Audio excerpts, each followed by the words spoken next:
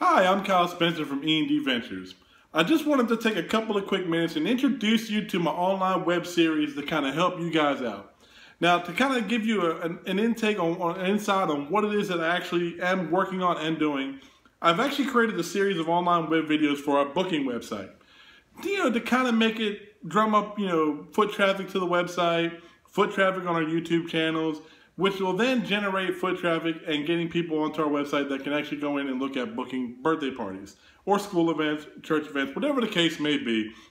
But, if anything else, hey, at least it's entertaining to watch me talk about video games for 2.5 minutes. Hey, talking about video games, that's what we do, right?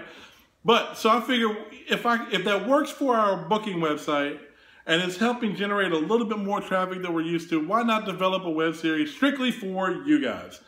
And be somewhat informative and kind of help you guys along and kind of help generate ideas that may help you along in the short haul, and to kind of help things, spread ideas around for you guys, you know what I mean? So, and for those of you that have never met me before, you may have heard my name tossed back and forth. The guy does your operations manuals, does all the bookings for our company. So a lot of the ideas that I've run by you guys that I have talked to, now you have an indication of who I am. You see me now. You may have seen my Facebook, pictures and my Facebook messages as well. But here I am, live and in the flesh. So to get things rolling here with our first web series video, I kind of wanted to talk about just a couple of things to kind of help generate revenue and generate business and foot traffic to you, especially while we're in the slow season. For those of you that have been in the business for a little over a year, you kind of gotten the idea that the slow season, usually around the months of January, February, June, July, early part of August, you kind of get an idea of when your slow periods are. And for us, January, February are pretty slow. June, July are pretty slow. So with that, we kind of came up with 3 or 4 bullet points to kind of help push your business a little bit forward during those slow times. Okay? So one thing we kind of wanted to focus on is don't forget what season you're in. And what I mean by season, I don't mean by the fall or the summer or the spring. I'm more so talking about events that kind of happen within those seasons. You know what I mean? So, yeah, Christmas is gone now, so thank goodness. But now we're in kind of like the month of February, so you kind of got to look at your season. February means what? Valentine's Day, and important to me, I don't know about you, but the Super Bowl. And most importantly, it should mean a great deal to a lot of people, it's tax season. So with tax season, we know that a lot of people are going to have money to pass around. Everybody's going to have, I won't say a huge abundance of it, but they're going to have enough to do events and birthday parties that they may not have been able to do towards the end of the year or the middle of the year. But now is the season and the time that people are starting to get their tax money back, and for us to go get it.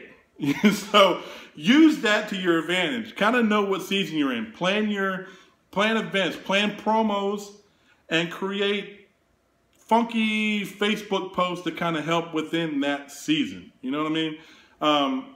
Not to mention, look into your town at some of your local events that are ongoing, because all of us know the best way to drum up traffic is people got to see what you have. People are always going to ask questions. What does it look like on the inside? What does it look like? We obviously see what it looks like on the outside. How does it function? If you can bring your trailer to a public event that we know there's going to be a lot of people at with kids, do the event for free. Trust me, it'll bring a lot of people to your business that'll end up booking with you. Maybe not at that exact minute, but they will in the future, maybe a little bit beyond that. So get those people looking at it, because the more they look at it, the more their kids are going to be excited about it and want to book. So I'm telling you, the word of mouth, especially from kids, goes a long way. Trust me. I'm sure a lot of you guys like me have kids, and they will bug the puree crap out of you until you get something that they want. And we all know that.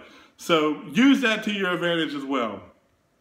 One last thing I kind of wanted to hint at, and it's one that a lot of people don't tend to really think about all that often.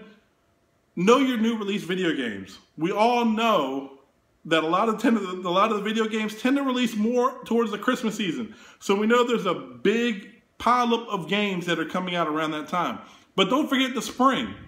Spring, they tend to put out a lot more video games that you may not really focus on because they know it's tax season too. You know, so think about it. And don't always go with the games that you want to play. Trust me, there's games that kids play in our trailer that I'm like, that's fun, but hey, it's fun to them. And if it's fun to them, that's going to keep them entertained. It's going to keep them going. It's going to keep them booking. Trust me. So don't always just focus on the games that you want to play. Think about what they want to play as well, because they're the ones going to end up playing it. You know what I mean? So kind of know your new release games. Stay on tune, stay on par with what games are coming out, so that way you at least keep a new copy of a game that's coming out in your library, because there's nothing worse than getting to a party and somebody asking, do you have Lego Marvel Avengers? And then you're like, that's a new game? You don't want that feeling. Trust me. Stay on top of your new releases. Know what's coming out. Know what people are going to want to play.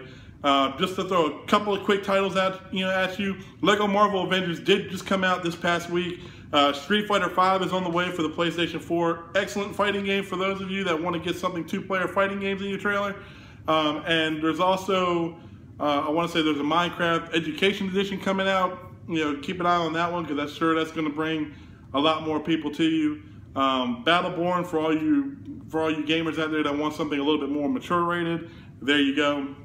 But again, just stay on top of your new releases, know what's coming out, and trust me, it'll help out a lot in the long run.